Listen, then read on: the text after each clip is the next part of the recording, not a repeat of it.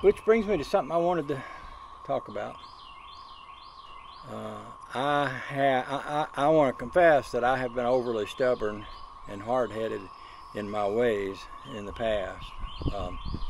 I think that when I was young, I did not want to appear that I was ignorant, even though I was, and I often turned away people who would offer me advice because I wanted to pretend like I knew everything, and I didn't. And even on my YouTube channel, in the early days, often people would try to give me advice and I would turn them away robustly and ridicule them for thinking that they could give me advice, which was wrong.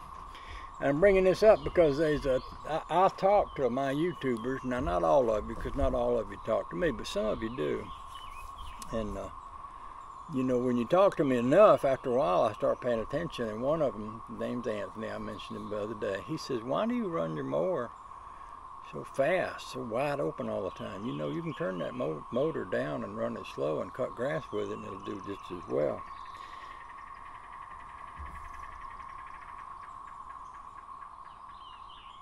Y'all hear that bird? Wow, I ain't heard that one around here. So I did what he said the other day, and it worked. It worked well. In fact, it was a much more peaceful mowing experience than it was having that motor going wide open.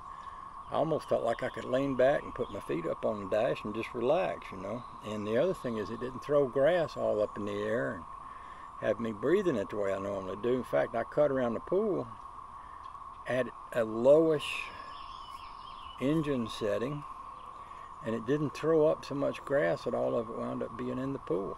So I just have to say thank you for y'all giving me advice, and I have to apologize for being hard-headed in the past and not taking advice that y'all have offered me.